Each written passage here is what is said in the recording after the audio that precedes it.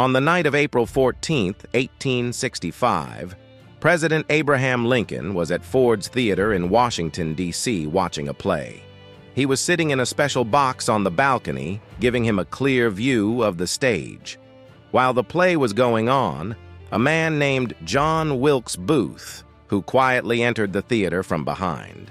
President Lincoln's bodyguard, John F. Parker, was supposed to be watching out for any dangers, but he had left, not thinking there would be any problems.